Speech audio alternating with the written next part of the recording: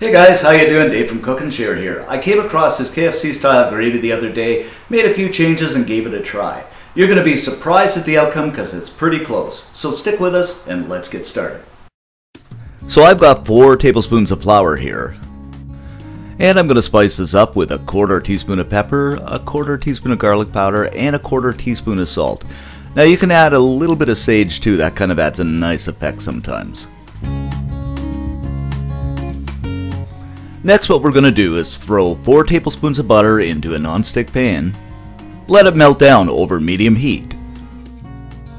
Put in the 4 tablespoons of the flour mixture.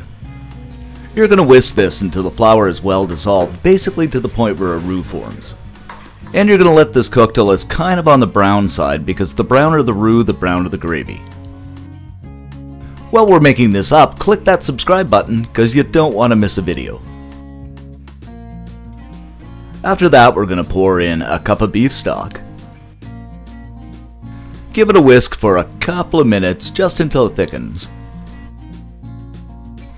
After it thickens, add in a cup of chicken stock. Continue to whisk this for about 4 to 5 minutes, until it's lump-free and thickens up. Actually, the easiest way is to combine the chicken and beef bouillon into 2 cups of hot water and add it in half at a time. You could also use straight beef stock or straight chicken stock, but believe me, the combination of both is really nice.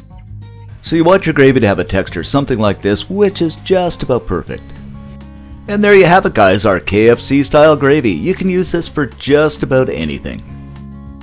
Me, I'm going to pour mine over some yummy mashed potatoes.